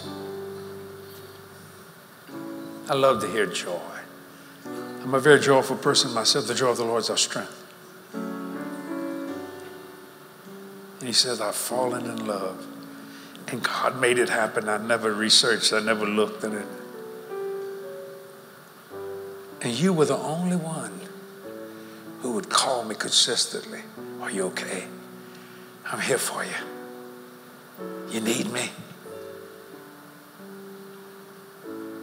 I said, every person has a right to be happy. He said, do you want to know how old she is? I said, no. No. Didn't have anything to do with age. The world thinks that. Because if that was so true, then Abraham would have never had Isaac. Or Sarah, you know what I'm talking about, the situation. Nothing. Everybody has a right to be happy. Now, why am I saying that? Because there's a person in here in the same situation. And you want to make sure you make the right decision. Now, I'm not going to embarrass you. But let me tell you how I make decisions for my life personally. And all the decisions of Jesse Duplantis ministry, which costs millions of dollars a month. I mean, millions. I wish it was $1 million, but it's millions. And it's St. John 16:13. I based everything I've ever done on that verse. Howbeit, when the Spirit of truth is come, he will guide you in how much truth? Every decision I've ever made for my ministry, for my personal life, I founded upon that verse. Because before I was born, God had that verse wrote for all of us. And when I found it, I have such confidence in it. That's why I've never had doubt. Because I'm never alone. I'm guided constantly. I don't even make my own footprints. I feel I just step in his. I only do 2 things in my life. I only say what my Father says, and I only do what my Father says. Jesus said that. I adopted that in my life. Ephesians 5:1. Be ye therefore imitators of God as dear children. So, you're going to make the right decision because you're in the right place at the right time, about ready to do the right thing and joy will fill you, and happiness. Joy is the fruit of the Spirit. Happiness is an emotional feeling. You put them together, you got an on-fire Pentecostal, an on-fire Catholic, an on-fire Baptist, an on-fire Episcopalian or Presbyterian, or Church of God, or Church of Christ, or Word of Faith, or Full Gospel, or Assemblies of God. When you understand this, and God will honor you. So, make your decision, and God will honor it. Or like he tells me, Jesse, make a decision, and I'll back it. Well, we stood on that many times, I gather. Make a decision, and I'll back it. That's confidence in St. John 16:13. That's not just saying, well, I hope this is going to work. No. That's confidence in that. That don't come overnight. That takes discipline, dedication, and commitment. And then one final thing. I am finished with the world, Charles.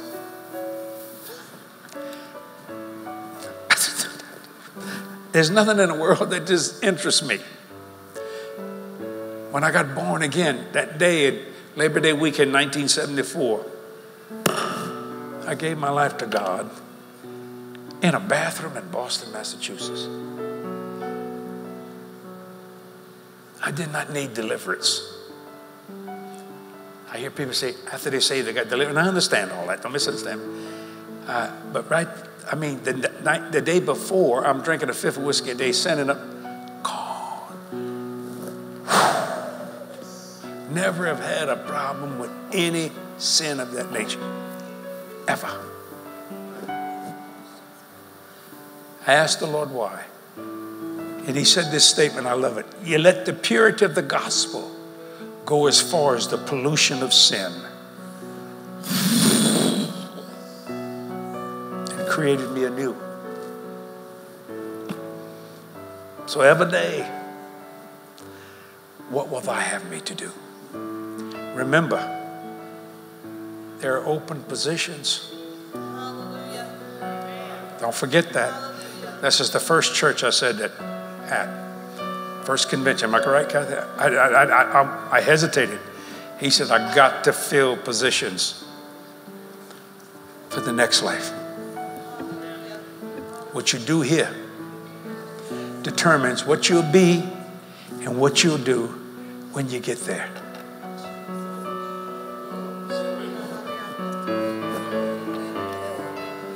Use me, Lord. That's what Isaiah said. Can I find somebody? Use me, Lord. Use me.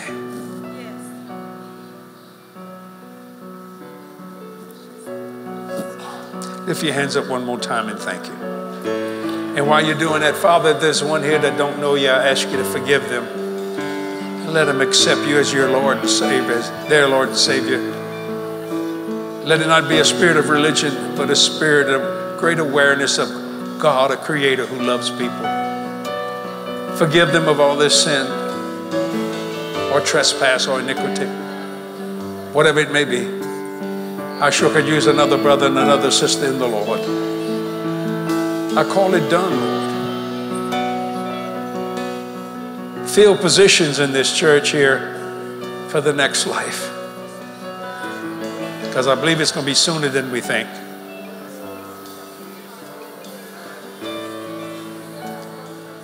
Let us all be found with our hand to the plow, doing your work. In Jesus' name. I give the Lord a standing ovation. Good tonight. Enjoy that.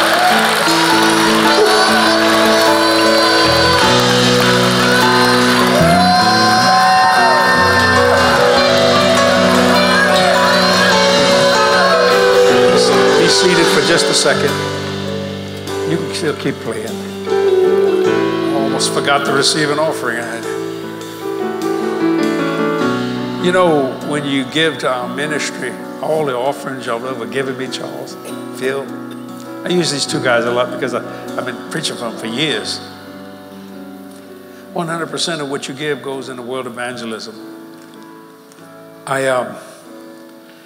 love to tell people what I do with finance at my Visionary Conference, which is coming up in July. One of the greatest compliments we get is, they can't get over this. I show them, when we received an offering the year before, this is where that money went to. They can't get over that. Most people give, they never know, where it goes to. Nothing wrong with that, but I'm just saying, I said, this is what you gave. And they just go nuts. I've had so many ministers say, God, that's it. I said, well, you need to know. Ladies and gentlemen, our ministry is very blessed. The Lord has blessed us with a beautiful aircraft. But God always warns me. We went and preached at Del Way's church there in Kerrville, Texas. Del Way was a singer on TBN, kind of a country and western singer. Great guy, great. And and I know that plane like the back of my hand, even though I can't fly it. I know how it feels. I know. And Kathy was with me that night. Normally she's not, but she was with me. Boom, boom. And that jet, climbs, boy. So we're sitting there, and maybe no more than about 5 minutes after takeoff, all of a sudden the plane went, whoa. I almost did this. I said, something's not right. And what the air traffic controller did, he put us on the same trajectory as another plane coming this way. But thank God for good pilots. They caught it. And I believe the other plane caught it too. So we straightened out all that kind of stuff. I said, what happened? They told me that. I said, we need some better equipment so y'all can see that quicker. See, the devil will try to kill you. So what we're doing is I said, let's find out we got something that can pick that plane up before we have a chance to see it. And that's what we're doing. It just came back. We've installed some stuff in there. And we're all looking at another avionic package. The engineers got to work all that stuff out. And wasn't afraid, but this is where your money's going to. It's going to cost about $500,000. This stuff is very expensive. You can just pick up stuff, They even got some of it. I don't know if it's in this particular plane, that it'll actually divert the plane. You ever been in a car now? They got cars, they got all them cameras that if you fall asleep, you know what I'm talking about? Some of the cars, you can start to cross that white line. That's what I'm talking about, but up in the air. So everything's fine. We were safe, but the guy made a mistake. People are human. Well, my pilots caught it. They saw it immediately, but what they need is bigger things to see those things faster. So I said, okay. I said, Lord, he said, do that. So if you don't mind the offering that you're going to give tonight, I'm going to place it toward that. I can believe for 500 people give $1,000. I've had it happen many times. Have you ever had a $500,000 gift? Yeah. Many times. Have you had $1 million gift? Yeah. Quite a few times. And 100% of it goes to where God tells me to put it. So I'm going to ask you to do your best. There's an offering envelope. Have you all passed them out yet? Okay, would you please pass them out? This is a Jesse Duplantis Ministry offering envelope. Now, I want you to listen to me. You're never going to hear a preacher say this. If you don't want to give, look at me, look at me, look at me. If you don't want to give, don't. We're still going to be fine. But the anointing of increase is on my life. So if you don't mind, this is your money and not mine. I'm going to place that toward that. And then what do you believe it for? You might want one of them cars that if you cross the white line, it'll wake you up. I don't know what you want, but God does if you'll tell him. If you're writing a check out, you make it out to JDM. As Jesse Duplantis Ministry, you'll get a tax-deductible receipt for your giving. On the screens, that's a text to give. It shows you how to do that. If you want to do that, it's also on the envelope. You can use PayPal if you'd like to give in that manner. Or you can go to jdm.org, our website, and hit the donate button. And if you don't mind, I'm going to place it toward that. That way we're safer and better. I asked my pilots about that, and my mechanics. I said, I don't want to say something that's not true. He said, what you're saying is true. It'll make us a lot safer. So I'm going to ask you to do your best. And we're going to get this and pay cash for this. We already got it in the works. Hallelujah. You got to get in line. We have one person right now doing the other package. That's got to be finished out. And then we don't want to be number 2, but we don't mind being number 3, number 4, maybe number 5. We want to make sure that all working. You can't pull over at 40,000 feet. And we were coming here tonight, we were at 43,000 feet smoking more. And that's got very great equipment in there. But this is not smoking, but going fast. Guess it's smoking. You're going back to when you wasn't saved. No, I ain't talking about that, cat. But this stuff here, they upgrade it constantly. Well, you know how technology is now. I mean, you think about this, 15 years ago, your cell phone was this big. Remember that? Like that. I mean, Superman don't even have a place where he can change clothes anymore. Some people just caught that. Look at the young people. What? He used to change in a phone booth. He was Clark Kent and he came out Superman. Anybody remember that? I don't know if you remember that. But technology, we're going to stay up with the technology. We're going to put that in there. We just found out about it in the morning about maybe 3 or 4 months ago. Well, when did it happen? When was at Delways?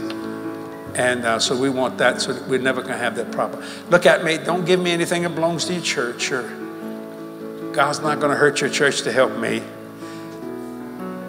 We don't do that. We never charge churches when we come. We never give anybody expenses. Never have, never will. I remember, I call him Little Phil, your son. He got hold of one of my tapes and books when he said, oh, but Jesse, by preaching, I got out of debt. I said, oh, that's so easy to do. Everything I said that night is so easy. Don't complicate it. Children are born believers until you teach them the doubt. That's right. That's right. It's a learned process, ladies and gentlemen. So learn the right side so you don't have to unlearn. And God will honor you. So if you're giving, you can text to give. That's on the screen. You can use PayPal. You can go to jdm.org and hit the donate button. Or if you're giving a check tonight, you can make it out to JDM. You will get a tax-deductible receipt. And we will place these things toward these projects. That project there. Hold your offering up to the Lord. I want to pray over it. I want to believe. Look at me. The Bible says some 30. I'm not in that crowd. And some 60. I'm not in that crowd. And some 100-fold. I'm in that crowd. Now I'm going to say something taking an offering. Look at me. I am a wealthy man. Don't get mad at me. It ain't my fault. God trusts me. You hear me say it when I talk to my partner. How come you've never had a financial deficit? You know why? I trust you. You trust me. We both trust God. That's just simply the truth. I trust you. I trust my partners. They trust me. We both trust God. No scandals. Some people tried to make scandals, couldn't do it. They tried to put scandals on Jesus. Even made a movie about him called The Last Temptations of Christ. How stupid that was. That's an unregenerated mind. So people say, what about all the expenses to come? Well, I don't care. He didn't ask me to pay for it. He asked me to pay for it. You notice I'm not picking up any money for the expenses. There are some, but I don't care. Why? Because I trust you. You trust me. We both trust God. And God will honor you. Hold your offering up to the Lord right now. Father, in the name of Jesus, I can't thank you enough for the 100-fold. That anointing is on me for that, Lord. I ask you to place it upon these. Everyone that's giving, whether the live streaming giving or right physically in this church, I ask you to bless them beyond their wildest dreams. And I thank you for it. And I believe you for it. In Jesus' name we pray. Amen and amen. Ushers, go ahead and receive tonight's offering. How do you do that? Oh, they come up? Okay, do y'all get out of your seat and walk up these white buckets? I thought that was Kentucky Fried Chicken there for a minute. So y'all come. Hallelujah. Real quickly. Do not touch this pulpit.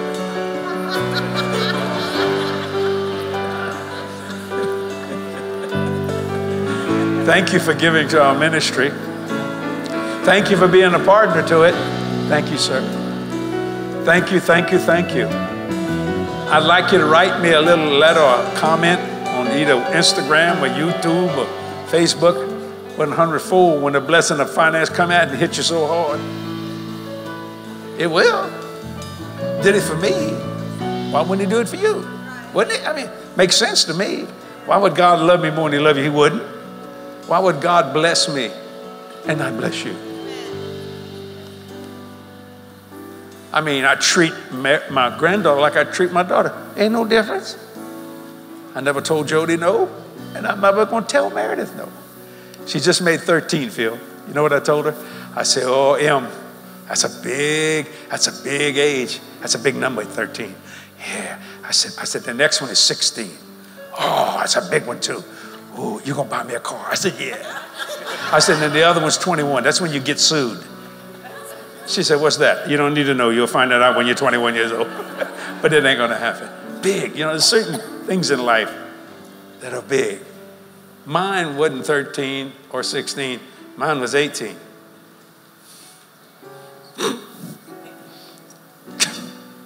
Got out of school, graduated high school, May the 31st, 1967. 2 days later, June the 2nd, I got a letter from the United States government. Good morning, Vietnam. I'm on my senior weekend here. I'm just a kid. It don't make no difference.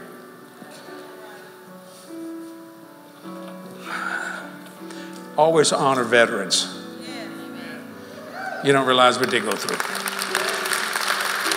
Always honor them. Thank God I didn't have to go. They said, I don't know, he would have no problem, because in those days I was raised on the streets of New Orleans. You do what you got to do. I'll never forget that full bird colonel said, you scared to go? I said, you know how many people get killed in New Orleans every night? Ain't nothing. You just got to be on the right side of the bullet. He just looked at me.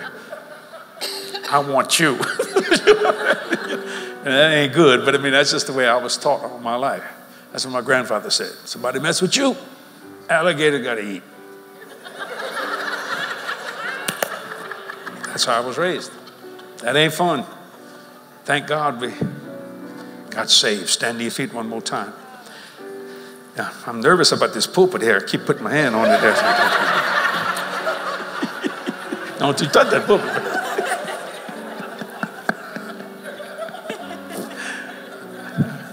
Did you see this sign, Kevin? Don't want to mess it up. Oh, let me take this off here. Let me take this. It's been a high honor. I wish I could be here tomorrow night. My God, the next night. Is it 3 nights y'all doing? 4 nights or whatever? Through Thursday night, my Lord. Invite your friends, tell them to come. Because I know Isaac and I know Mark Hankins. I call Mark the Prince of Preachers. I like old Mark. I told him one time he was struggling hard, boy, many years ago. And I said, Mark, you're going to outlast the devil. He went, ha, ha, ha, ha, ha. I said, that's right. You'll outlast the devil. We started out together, me and Mark. Did you know that? Now, I'm older than he is. But, I mean, we started out together. Now, he's raised up in church. And I wasn't here for us. I mean, I knew a lot about God, but I didn't know God. Mama gave her Bible stories, you know, that kind of stuff. I wish I could be here, but I'm going to be in Idaho tomorrow night. And Helena, Montana, Tuesday night. And Tacoma, Seattle, Washington, Wednesday night. And Thursday, I'll be in New Orleans, right, Kathy? I think so. You coming with me? Praise the Lord. I like it when Kathy comes with me. Why? I don't know. We've been married a long time. We travel a lot. And I promise you, I will wear the right thing. I was so glad that, because if Kathy would have saw me with this on, live streaming, and I asked her right in front of Charles, said I could. Charles said I could. Don't get mad at me, woman.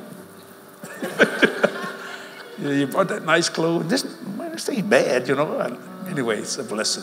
Thank you, Charles, for allowing me to stand behind the pulpit that I can never move. And I mean that. Give Jesus a hand clap as your pastor comes. Want to turn it to you? Will you take it? If you want to, yes. Don't touch that pulpit, Charles.